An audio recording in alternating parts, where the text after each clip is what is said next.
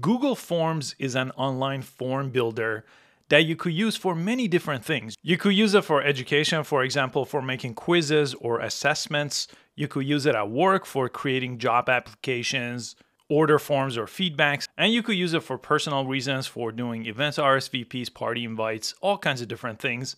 And you could also start from a completely blank canvas. So in this video, I'll show you everything you need to know in order to use Google Forms. Now you could go to google.com/forms and it's going to bring you to this page, and you could actually go to Forms right from here. So click go to Forms, and then this is going to bring you to your Google Drive. So if you have not set up a Google account, it will ask you to sign up for one, but you most likely have one already if you have a Gmail or if you used other products before like Google Docs, Google Sheets, or Google Slide. Google Forms is one of those products that's inside of your Google Drive for free. If you're on a different page here, again, to get to Google Forms, you could press these three lines and then select Google Forms, and it'll bring you here to the homepage. So most likely you don't have anything here if you haven't used one before. On this account, these are the ones I previously made. So it will auto-save every time you create a form, so you could reopen it back from here. But let's go ahead and create one from scratch. So to create a Google form, you just have to press the plus sign down here and press new. Some of the templates I showed you in the beginning are over here, but let's go ahead and learn it from scratch by creating a new form. Now the next step is you want to give your Google form a name. I'm going to create kind of a multiple choice survey here about favorite apps. So by giving it a title, you could see if you click up here, it will change the title. So you'll always be able to search for it based on the title. You can add a form description as well, but this part is not necessary to do. Now, let's go down here. This is basically where you could create your quiz or your questions, and you have a bunch of different options available here. So I'll briefly show you how to create your first question. So you would type out the question here under Untitled Question. And once you type out your question, you want to actually choose what kind of answer someone could give you. So by default, I have multiple choice, but if I click over here, these are all the different ways someone could give me an answer if I choose a different option. So if I choose check mark, for example, you could see that's going to change that option over here. And sometimes short answers, like if you want someone to type in a short answer, you could kind of leave it this way. This is great for a lot of homework assignments, for example. And a very common one also is this one called file upload. If you choose this option, people could basically upload different documents to you from their own Google Drive, so you could choose that option as well. And it will look something like this, and you do have some settings here. So number of files they could upload, the size of the file, you could change that here, and they will be able to click file upload from this page right here. For this case, I'm going to choose multiple choice. It's the one I use commonly. So for multiple choice, I need to give someone an option, right? So I would type in the different options they could choose from, because in this case, they could only choose one. So this would be similar to what a quiz would be. And you could also add a picture, but I'll show you adding images in a bit here to a different question. And then you add as many options as you want here. And this one, add other, you could also choose this as an option, and it just lets people type in if one of these wasn't what they were looking for. So you can add this as well. If any of them don't make sense, you just press the X right here and it will remove it for you.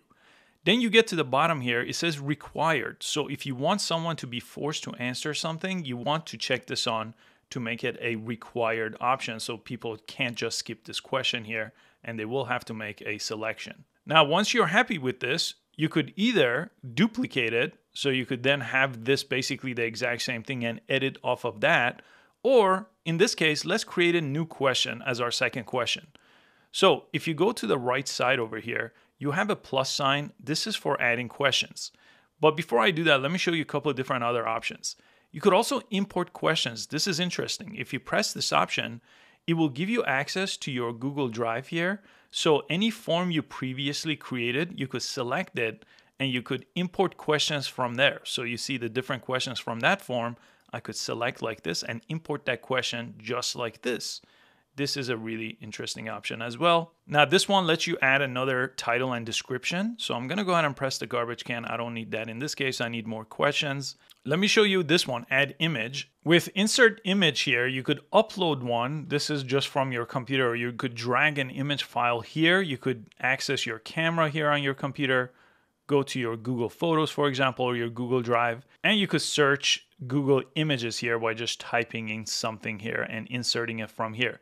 In this case, let me just bring something that I'm going to upload right here. I'll press browse. Now it's going to insert the image like this. You could give it a title. Now this is just going to be the image. If you want to actually add questions to it, you should just use this option, add a question, and then here, choose the image option from here to be part of this multiple choice question, for example. And you also have this video section. So if I press add video, you could actually search YouTube. So I have made a video on Google Docs, for example. So I could search for that. This is my video here. It just showed up number 1. So I could select it and I could go ahead and press select to add a video. And it's going to add this section. So Google Docs tutorial. And let's go ahead and actually make this bold. So you have some options like that.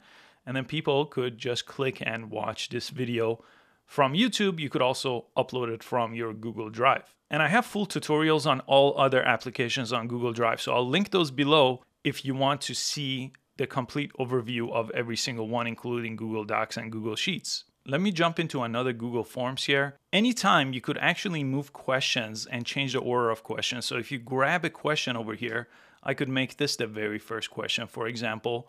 And then I could do this with any of the questions I have listed below. And then you also have this section right here, add a section. You could click this right here and you could see it turned this to section 1. And then if I come down here, it turned this to section 2. So if I want to break up my quiz, for example, into different sections, this is a really great way to do it.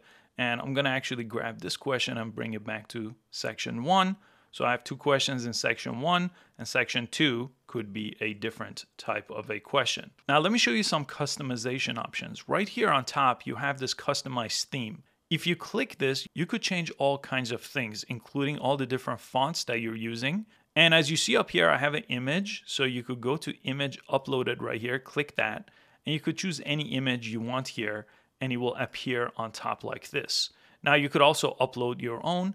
You could change the theme color.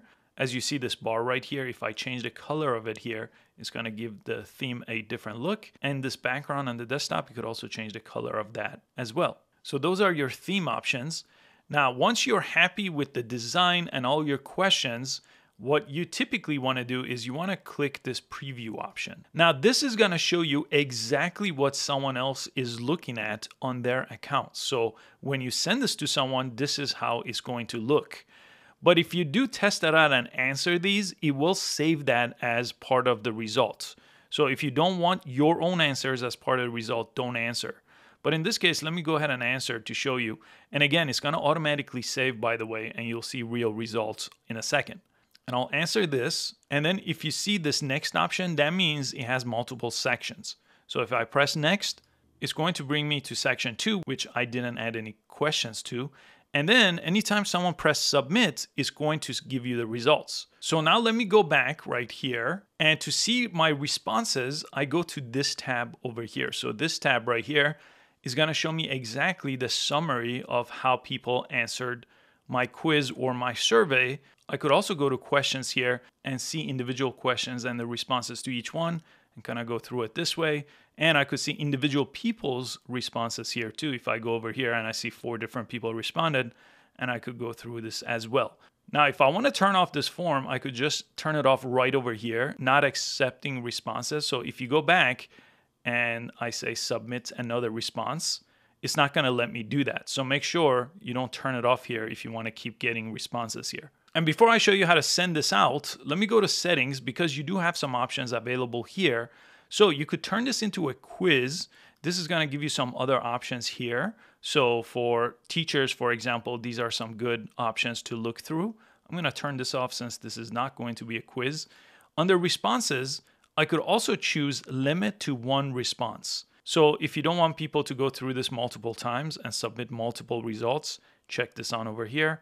And then you do have some options for presentations, like progress bar is really interesting. It's going to show you what percentage of the quiz, for example, you completed. And you could collect email addresses by default as well if you want that option. Now, finally, you want to send this, right? So the send option, let me click that to show you the options you have. So you could send it directly from here, and that collect emails option is available here, which I typically have checked on.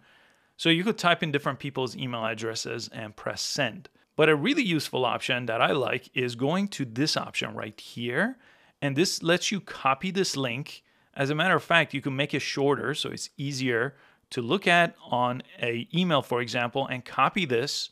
So press copy and then send this via email to your list, for example, instead of having to come over here and type every single individual email over here. But if you do go this way, go ahead and add a subject line, a message, and then you could include the form inside of the email with this option. You could always add editors on the bottom too, if you're just inviting an editor to come and clean up this form or add their own questions. And the last option is right over here. This is if you wanted to embed this. So this is a HTML code. You could go ahead and embed this form inside of any website as well. But usually I use this option. I copy this and I send it to people, and then I go to my responses and see how they're coming in. And if you click this icon, by the way, it will bring you back to the home page and you'll see your previously made forms. And then you could press these three dots on any of them to remove them completely or to rename them. And again, if you want to learn about the other apps in Google Drive, like Google Docs, Google Sheets, Google Slides, and even Google Drive itself, I do have complete tutorials listed below. I hope you found this useful. I'll see you next time.